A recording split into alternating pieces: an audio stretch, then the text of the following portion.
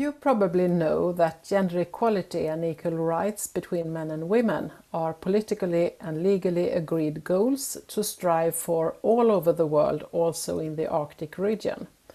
The goals are expressed in international political agendas such as the United Nations 2030 Agenda for Sustainable Development. They are also legally binding principles expressed in international human rights instruments and in national political and legal instruments, with obligations for the states and for the public governing bodies. But maybe you are not aware of what gender equality and equal rights between men and women exactly means, and more probably you are not aware of the magnitude of the multi-level political and legal instruments, to what extent they are obliging and what the obligations mean. Is it sufficient to have anti-discrimination legislation, or are active measures to promote full and effective equality necessary, or do we need both?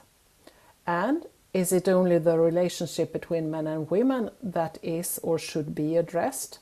How about persons not identifying themselves as either men or women, or are comfortable with a male and female binary? Also, in what way may the obligations be controversial and colliding with other obligations and interests? And moreover, how and by whom are the obligations monitored? In this chapter on law and governance, you'll find a short introduction to the central concepts.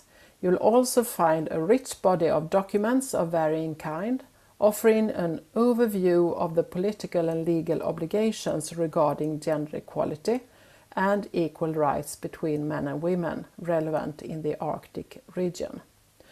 Moreover, you'll find an analysis of the instruments, their importance and shortcomings.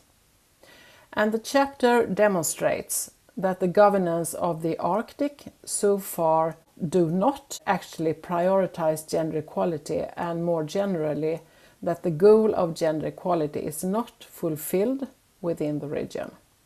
It is highlighted that the concept of gender equality, together with other concepts such as individual rights, power, culture and tradition, might be considered as controversial and as imposed on the region and its population.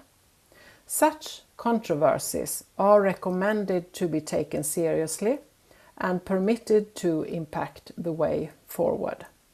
It is essential to be aware of the need of more knowledge about and analysis of different processes used to negotiate and implement gender equality in different contexts.